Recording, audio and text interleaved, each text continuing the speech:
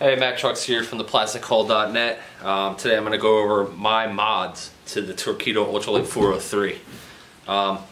The first thing, once I got into using these kind of motors on kayaks, was I needed a way to be able to release all of these lines, the trim lines and the rudder cable lines and everything else. So my good friends over at the kayak fishing store, they had pretty much came up with the hardware ideas. And that was to attach this D-ring here. This is a stainless steel D-ring, and it actually threads off, and this is what you'd want here. So this stainless steel D-ring is great for quick detaching, along with the metal clips that come with the Torqeedo motor. So you got two of them, one for the trim lockdown line and one up top here. This is for the trim up down line. So as you can see, I just take the rope that came with Torqeedo and the clips. These are not stainless, they do rust up. And then you just clip them on, and you can take them off really easily. So that's a quick disconnect, because I've seen a lot of installs where guys are just tying the rope right through this hole here. It's no good. And then plus these clips, they don't go through these holes as easy. So this is definitely a top-notch setup here. Inexpensive, the way to go. Next is the steering cables. On the ends here, on my steering cable setups, I use a thimble, which is what the cable wraps around here, and two swatches, and that makes the cable wrap around nice and neat here, so there's no frayed ends or anything like that, and it doesn't crimp against so whatever you're clipping on. And then I also use these small stainless steel carabiners. These things are great. I think Suncor makes these. I've been using these all season, and they still function just like they were brand new. You'll notice with a lot of cheaper carabiners, like aluminum ones or steel ones, that spring is shot really quick. So that clips into the steering bracket here, which actually is my next upgrade. This steering bracket here is aluminum. It's anodized aluminum. It's made from a complete block of aluminum. So I'll give you a little closer look here. So the kayak fishing store actually makes these. It's similar to the stock one, very similar, but it will not break. This will never break. You don't have to worry about it. Yeah, it's thick aluminum, and it's worth the money. It really is. I think this sells for $100 MSRP. Kayakfishingstore.com. So check them out. Now the last two more things down here at the motor, and that is this right here. What is that? Well, on the Hobie forums, a guy came up with this idea because we noticed cavitation with this pipe here. Just the water, how it swirled around the pipe, would actually pull air into the prop and make it cavitate at high speeds. Well, putting this here makes the water actually wrap around, and it doesn't pull any air. That being said, this was the best way to go, and what that is it's a Yakima wind blade for a roof rack to knock the wind noise down. So it's the same effect, but underwater. I just painted Torqeedo on mine, made it look nice. It's a $15 eBay.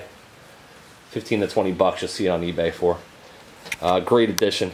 Thanks for those guys on the Hobie forums and everybody else in the Ultralight owners on Facebook. Yeah, if you're a new owner too, or have any questions on the Ultralight, please do join us on Facebook at Torqeedo Ultralight owners, and you can pretty much ask anything you need to there, and somebody will know the answer to it.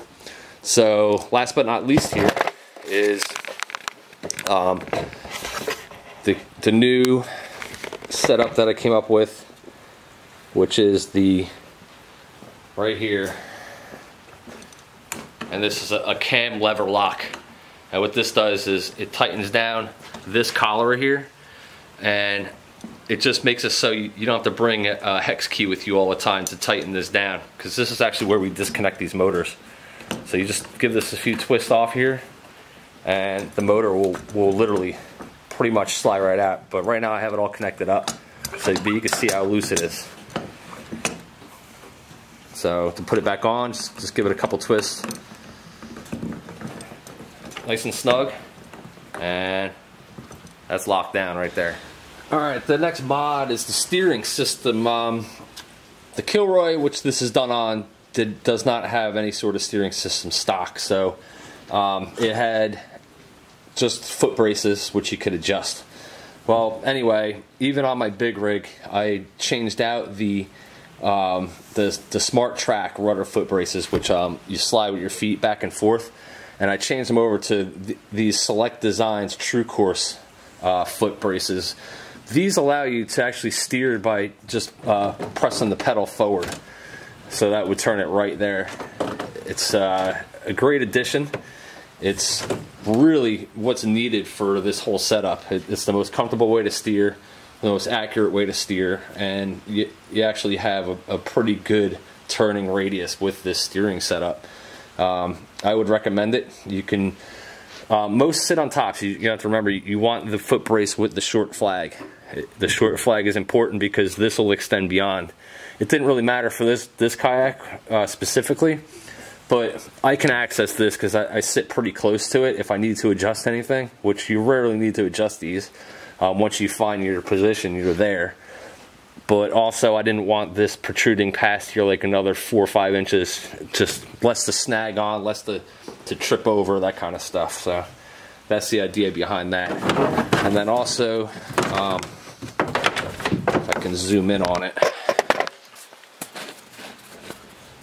instead of using swatches at the termination here, I'm using these cable clamps. It's 2 nuts on here, and it's like a U-bolt in the middle, and it actually clamps down the cable.